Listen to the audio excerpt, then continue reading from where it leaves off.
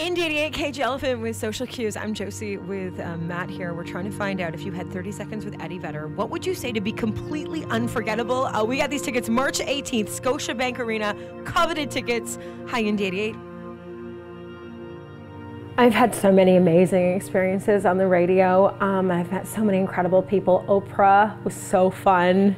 I've interviewed Eddie Vedder with Pearl Jam. And then of course here in Canada, I mean, there's no one else but Gord.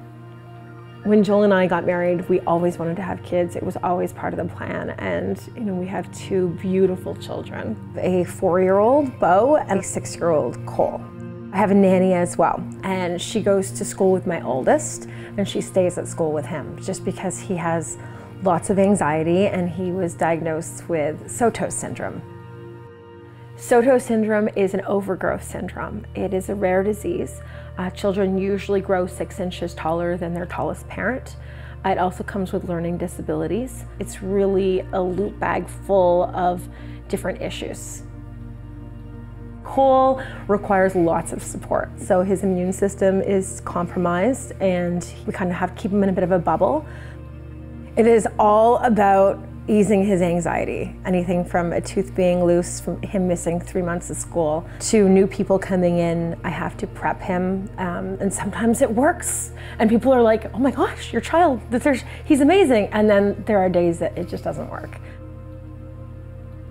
When I had Cole, immediately, he had pneumonia when he came out. Then he got reflux, and I kept thinking, why are there so many problems, but there's not one big problem? Like, we never really knew what was going on. And after the reflux, it was something else. And then all of a sudden, I'm looking at my calendar, and we've been in the hospital for 5 months.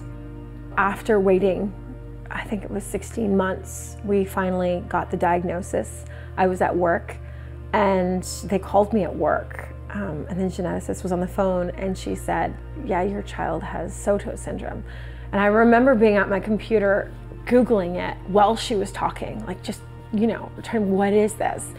And she said, your child probably won't walk, he probably won't talk, and it's possible he could be living with you for the rest of your life.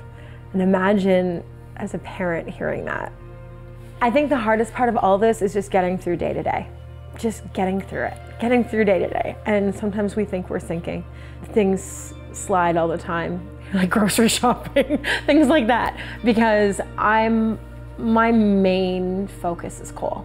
It always has been.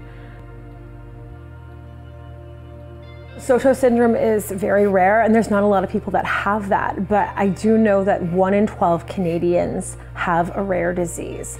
On the radio, I would mention little stories about Cole, and I can't believe how many people would call the radio station and just to say, hey, can I talk to Josie? I understand what she's going through. My child has this, or I'm somebody who has this. So I have started to share a little more, and it feels good to do that.